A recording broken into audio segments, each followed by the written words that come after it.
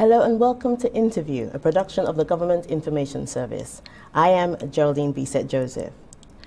The Programme for the Regulation of Unplanned Developments, PROUD, was set up with the aim of rationalizing land occupation in existing squatter settlements and to transfer land titles to the established occupants.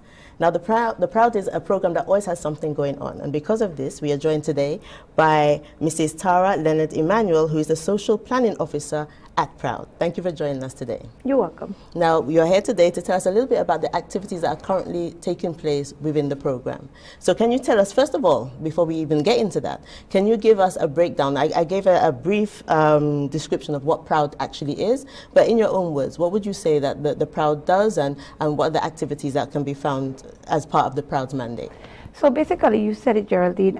The PROUD was set up to be able to assist persons who had been living on Crown land in specific areas where the PROUD was asked to rationalize, basically to give them title to where they were actually living. Okay. So anybody who was living on Crown land in a PROUD area would be able to obtain title for wherever they actually live, where they occupy. Okay, brilliant.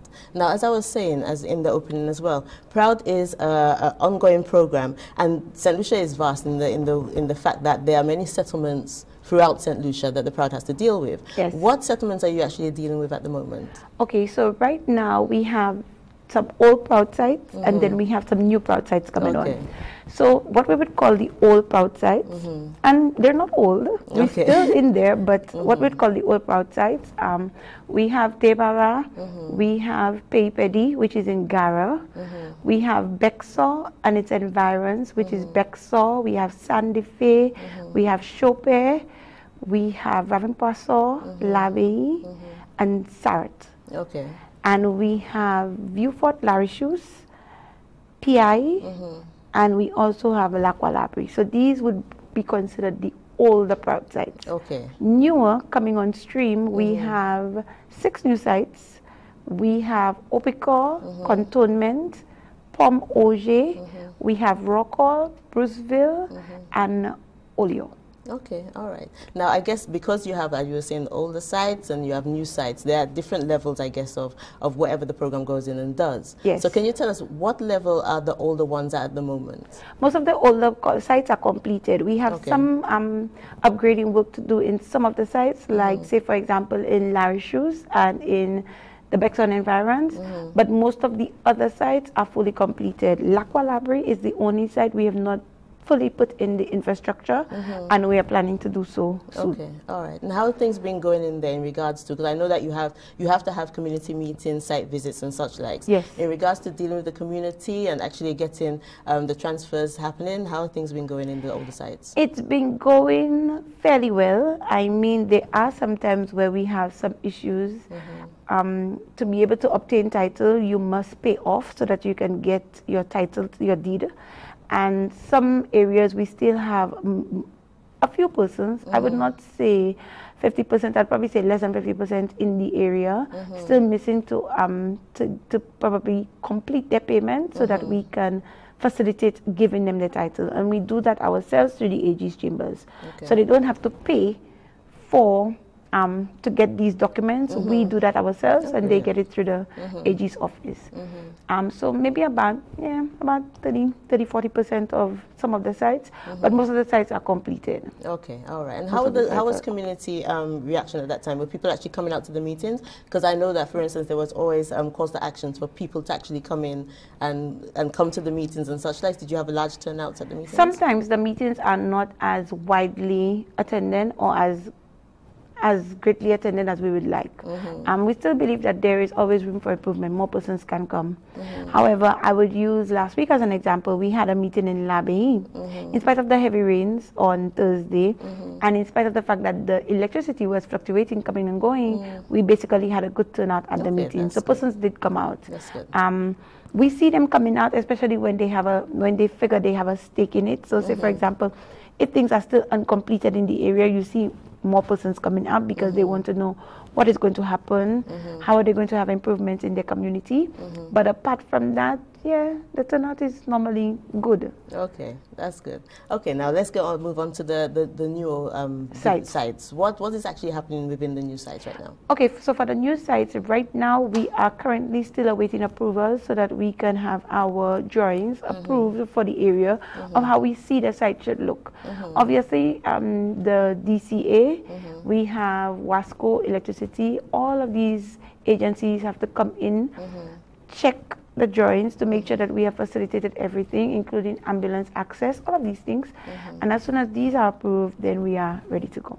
Okay, and how is the community? You said that I think one of the meetings was well attended, but how has response been within the communities within the new sites? I think the new sites, the persons there are really eager to be able to have their sites as one of the proud sites, and that we can start working with them.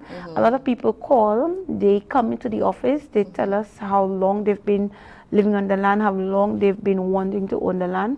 I believe in the new sites we'll have pretty good turnout. When it comes to the meetings that we've had some pretty good turnouts. People come, people ask. They want to see how the new site will look. They want to show us where their house is situated in the new site. So yes, I think persons are very eager and very interested in proud coming and doing what we know how to do. Okay, brilliant. Now we're going to go to a commercial break in a minute, but before we go, I just wanted you to give a little call out to the people in the new cycle. Where are you going to be presently right now around this time, in the near future? Where are the new places you know you're going to have community meetings and such like? So the next few community meetings would be in Bexar. We have a community meeting scheduled for Sarat. We have community meetings scheduled for Sandy Fe. So all of Bexar and its environs will be coming to you next. Okay, brilliant. Now, as I said, we're just going to go to a break, and when we'll get back, we'll talk some more about Proud in these communities. No problem. We will be right back. The world's climate is changing, and that affects all of us.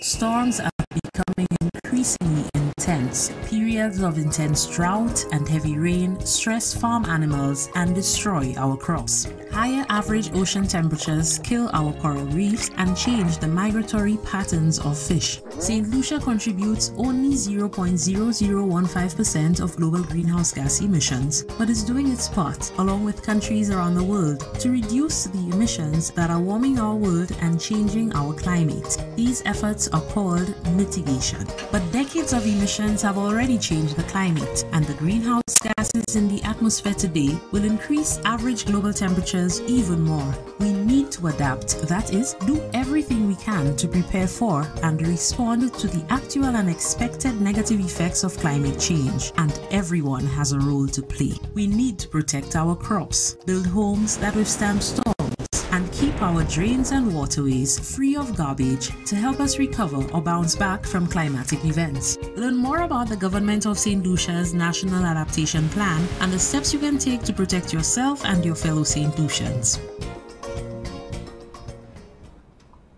Welcome back to Interview, a production of the Government Information Service. I am Jolene Bisset Joseph. Now today I'm joined by Leonard Emmanuel, from Proud, who's telling us a little bit about what is going on in the communities in St. Lucia presently. Now Tara, before we went to break, we were talking about the communities that Proud are in right now. Tell us a little bit about the stakeholders and such likes, because one thing I've noticed with Proud, you work with a lot of different agencies to not only make sure that your mandate is filled, but also to do extra, whereas you're kind of like uplifting the community. Tell us a little bit about the stakeholders you work with and the kind of things that the Proud helps bring about in those communities through these agencies. So the Proud has a social stakeholders meeting once a month. And those social stakeholders are different agencies that work with persons in the community. And we decided that it would make sense if we could all come together to be able to uplift, like you said, and help the community to grow. So some of these stakeholders would be, say, for example, we have DCA, we have solid waste, we have GIS, and NTN. We also have NSDC, we have human services, social transformation. We have a number of social, I think we probably have about 16 or 17 persons on that committee. Those persons actually assist in just making the community a better place. So what we do, say for example, when we go out and we do our walkthroughs and our community meetings, we ask these stakeholders to come to the meetings so that they can speak and inform persons of those little things to make the community better. So say, for example, Bureau of Health Education would probably come in. They would probably speak to the residents about mosquitoes, about dengue, about how to store water, how to ensure that they keep their surroundings clean so that they can avoid, say, for example, mosquitoes, rodents, and all of these things. NSDC would probably come and tell persons about all the new skills programs, so the persons who are unskilled in the area, in the community, can actually attend the class and get skilled and get, say, for example, even placed at a place of work where they can probably, say, for example, if they're unemployed, actually gain employment. Okay. So we have a number of stakeholders, human services, they come in to help with children. We have SSDF who will assist with housing needs and all of these things. So we have a number of stakeholders and they're doing a marvelous job. Okay. Now, I've actually been privileged enough to actually go on some of the site visits with Proud and the different agencies. And something I've noticed is, like, for instance, you mentioned solid waste. When they go in, they actually see how things are being done in the area. So what happens is these agencies will go back and actually help make sure that things are maintained in a proper manner? Yes. So say, for example, like you mentioned, solid waste, if there's an issue with garbage disposal, solid waste will actually work on that with whomever has the contract for the community and ensure that the garbage is taken up on the days that it's supposed to be taken up. Right. If there's an issue with maybe a truck, at the time they would send another truck so that they would be able to assist in removing the garbage, whether it be bulky waste or just normal garbage, say, for example. Yeah. Okay. Now, Tara, I can sit and talk to you all day, but I know time is of the essence with us today. But before we go, I really want you to actually say a few words. So what would you say to people who are on Crown lands, for example, and they know Proud are coming into the community? Because a lot of times, I remember I even talked to somebody who is actually has worked with Proud, who when she first found out about Proud, she said that she thought you guys were just coming in to get the land. So what would you say to people? Because obviously from our conversations, it's more about uplifting the community, making sure people have something of their own. So what would you say to people in regards to who are a bit fearful of what Proud's mandate actually is? I would say the most important thing is that you gain title. Okay. Proud will come in. There's nothing to be fearful about. We will assist. We will try our best to make things as best as possible. We may not always do it how they probably would like it to be done, but we do what we know is fair and just. Right. So we will come in. It may seem that we're coming for the land, but we're not. We're actually coming so that we can assist them in obtaining title for the land on which they occupy. Right. My thing would be, if I had to say something, is don't be afraid. Okay. Work with us so that we would be able to assist you. And I always tell the clients at the meetings, as soon as you own something, especially a piece of St. Lucia, you become a boss, like the children would say. And it would mean that you have something that is yours in the end. So the house that you have is worth nothing until you pay for the land. Okay. Help us to help you. Excellent. Come in and let's get this done. Brilliant.